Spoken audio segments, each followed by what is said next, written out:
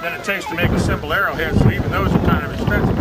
So if you have that kind of an arrowhead, you probably only have one arrow like that in your quiver, maybe two. And you're just looking for the opportunity to one guy. Isn't that rod you're working with, is that hot on the end you're holding? Yeah? That's a matter of opinion. It's hot, but not that hot. Is that right? Okay. As I work my way down, it will get hot enough to where I can't hang on to it yet. At the moment, you always have more control if you're holding on to it with your hands, so whenever you can. Other than that, you work with your tongs.